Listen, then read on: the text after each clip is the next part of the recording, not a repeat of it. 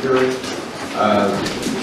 This is interesting about this item is that I was approached by several individuals, along with the Commissioner, about the same time this was getting some momentum in our office about what is going on. It not only just impacts every corner of the state, but also the county department in a big way.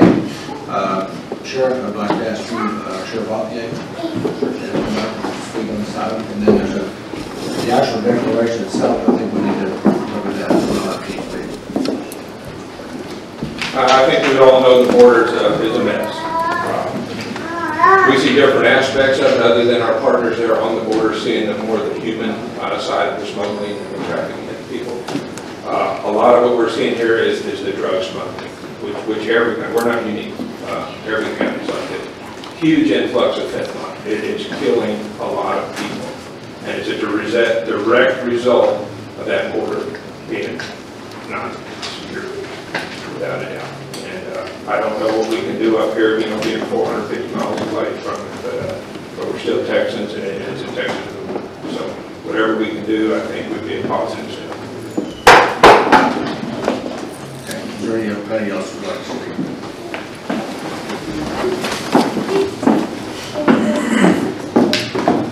Good morning, Deborah Blackhall, Easter. I do work near the border. I'm up here. It impacts us all over.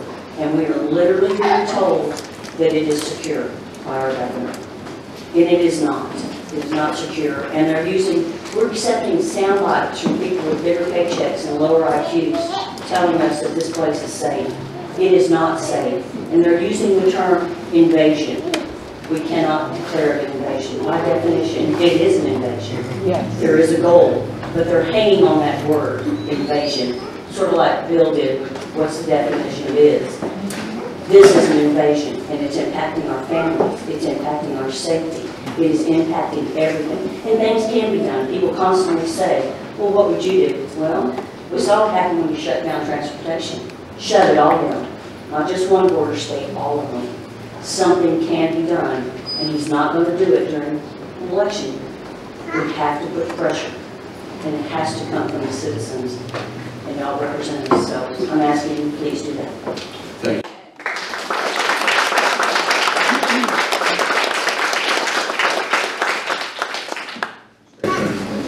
My name is Mike Olcott. I live here in Parker County.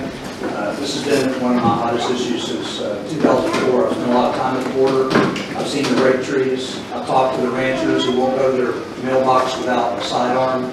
I've talked to the single mothers that pick up their children at school at 4 o'clock, rush home, lock their doors, and won't open the doors again until the next morning. This has been a big issue at the border, in the border counties all across the southern border since probably 2000. It's, as Sheriff Olcott just said, this is affecting all counties in Texas and probably most all counties in the whole United States. And I'm convinced that the federal government is never going to secure that border. It's just not going to happen. And the only way it's going to happen is if states take action. And fortunately, our founding fathers gave us the legal authority to do that under the Constitution. The federal government is required under Article 4, Section 4 to secure that border and put it in the repel invasion. They're not doing it. But they also wrote that under the U.S. Constitution, Article 1, Section 10, Clause 3, gives states the right to take matters into their hand if the federal government won't do it. Likewise, Article 4, Section 7 of the Texas Constitution gives us the right to repel an invasion if the federal government won't do it. So what you all are doing today is huge. You know, as everyone in this room probably knows, there's been some border counties that have already issued similar declarations. But I think once some of these interior counties start doing this and sending a strong message to Austin that this is unacceptable and the people are demanding action, and until the governor declares this an invasion and authorizes and orders the state guard to arrest, detain, and deport illegal aliens, this crisis is not going to stop. And I think it's not going to stop unless Texas leads the country and does something about it.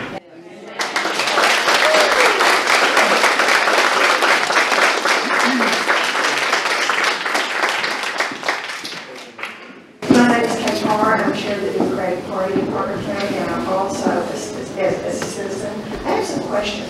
What does this declaration mean for Parker County? Will tax dollars for Parker County be sent elsewhere if you sign this declaration?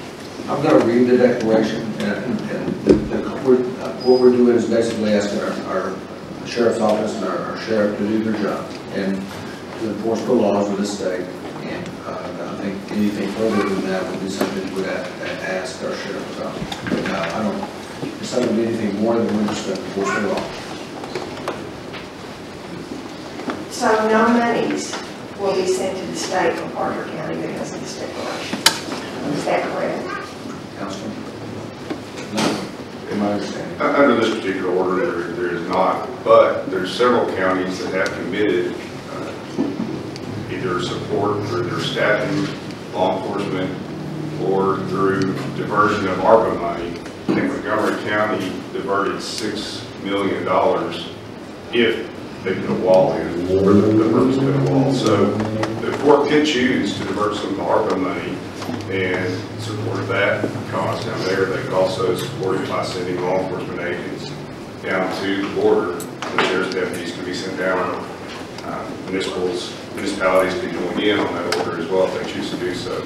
But that's a determination for the court, but that's not this particular order at this time. Okay. I just want to point out that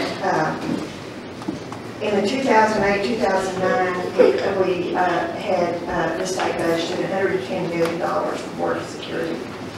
Last year, it was $3 billion. And that does not include another $500 million that the governor transferred from other agencies after last year's legislative session.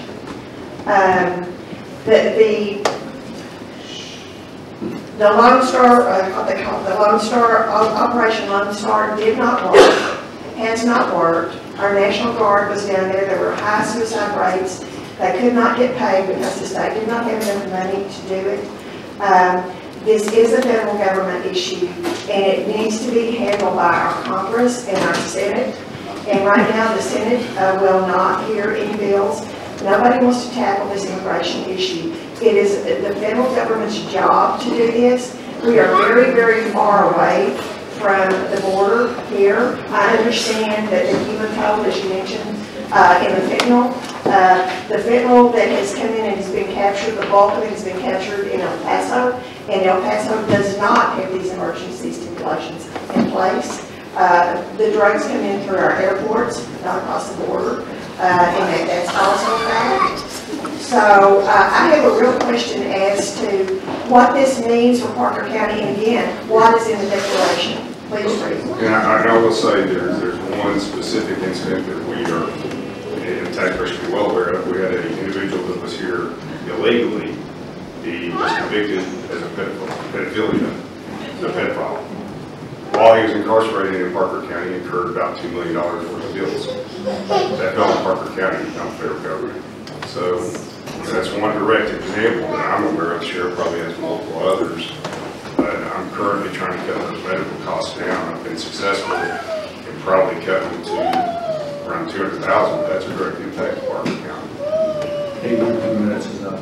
Okay, but I would like to, before we discuss this in the future, could we please have a public display of what these items are so that we can look at them before it's back to The federal government is going to do nothing to help us with the border, so whatever we can do for our governor, I believe we're going to do. Well, I want to add one thing, just real quick here, because I magistrate once a week in the rotation on weekends with other judges.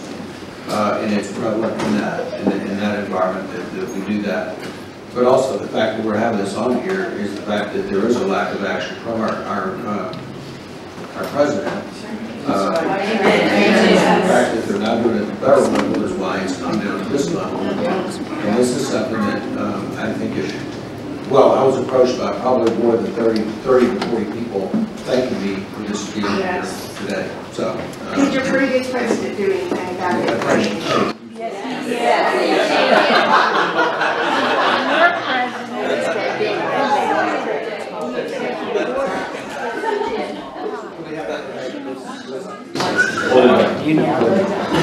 My name is Andy Hopper. I represent Wise County Conservatives. I wanted to thank this court for bringing this very important issue before the court today. This is a huge act of bravery, and I believe that if this court passes this resolution, it will create an avalanche of North Texas counties to have some cover, to be able to stand up strong and declare this invasion. You know, 160,000 Americans and allies landed in Normandy in 1944, and 200,000 folks are crossing our border illegally every single month in the state.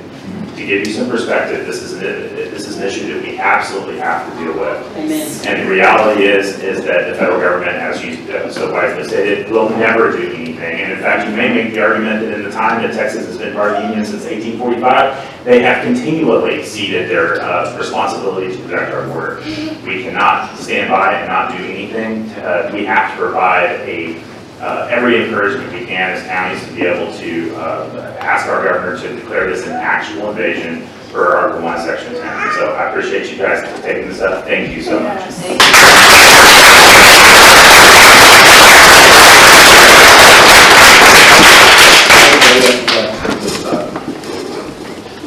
Sorry, I would like to go ahead and, if the court would indulge me, I'm going to read this, just requested as well.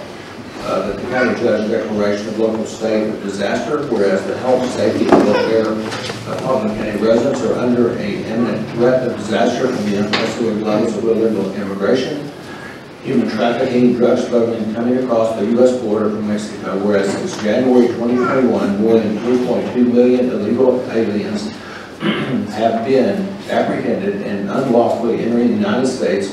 More than 800,000 illegal aliens have avoided apprehension while unlawfully entering the United States remain unaccounted for within our nation. So far this year, CBP has identified more than 50 known terrorists who have unlawfully entered the United States through an obscure border with Mexico.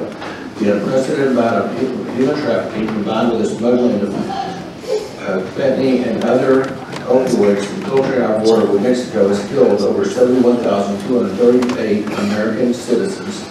The sophisticated human smuggling and drug trafficking organizations that facilitate these criminal acts are spearheaded by violent international drug cartels who have operational control over our unsecured U.S.-Mexican border. Whereas the ongoing immigration crisis and lack of adequate protection of the Texas border is not acceptable and has resulted in a security threat and humanitarian disaster with overwhelming consequences to the residents of Parker County and Texas alike. Whereas the county judge of Parker County, Texas, is determining that extraordinary measures must be taken to ensure the protection of the health, safety, and welfare of county residents.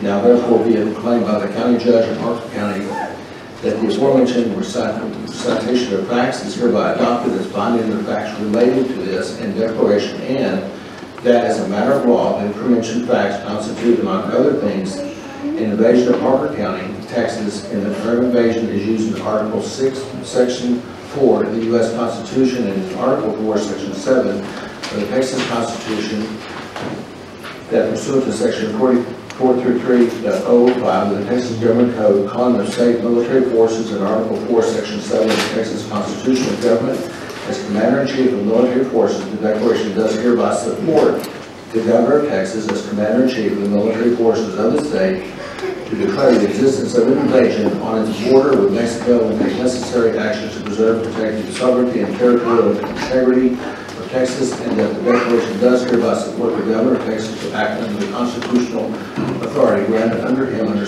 Article 4, Section 7 of the Texas Constitution and Article 1 and Section 10, Clause 3 of the U.S. Constitution, immediately prevent and remove all persons invading the sovereignty of Texas, and that in the United States that a local state of disaster is hereby declared in Parker County, Texas, that pursuant to Section 41.8 of the Texas Government Code, the state of disaster shall continue for a period of more than 7 days from the date of this declaration that is continued by the Commissioner's Court of Parker County, Texas, and that pursuant to Section 418.108C of the Texas Government Code, this declaration of the local state of disaster shall be prompt and general publicity that shall be filled promptly with the county clerk of Parker County, Texas, that this declaration hereby authorizes the use of all lawfully available resources and authority granted under the Constitution of Texas and the Constitution of the United States.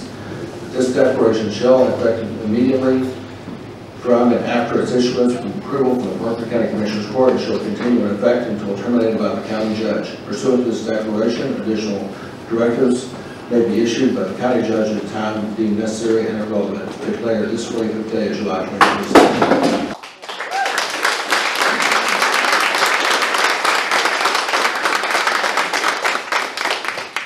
Made by Commissioner Holly, do we have a second? A second made by Commissioner Newman. Is there any further discussion? If the governor needs our help, we're here to help. All in favor? Aye. That's about it. Thank you.